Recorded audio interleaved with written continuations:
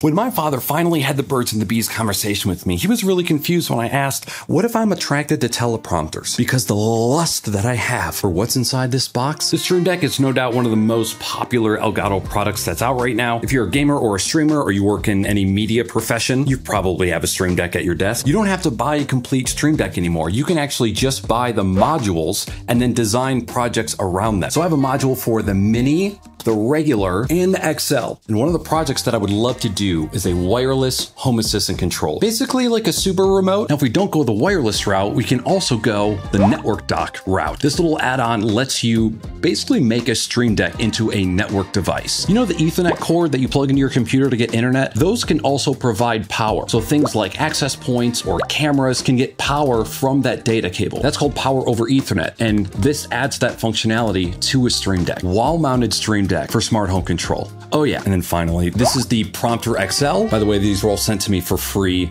because I'm an ambassador. I'm not getting paid for any of this. If you've been following me for a while, you know that I design 3D printed kits around the prompter. I own 2 Elgato prompters. I use them all the time. I've now developed 3 different kits that are like modular add-ons for the prompter. I'm in the middle of designing one right now. It's actually right there. It lets you mount the Elgato prompter using a VESA arm, like an arm that's typically for monitors. That's a work in progress. This is just the big boy version of that prompter.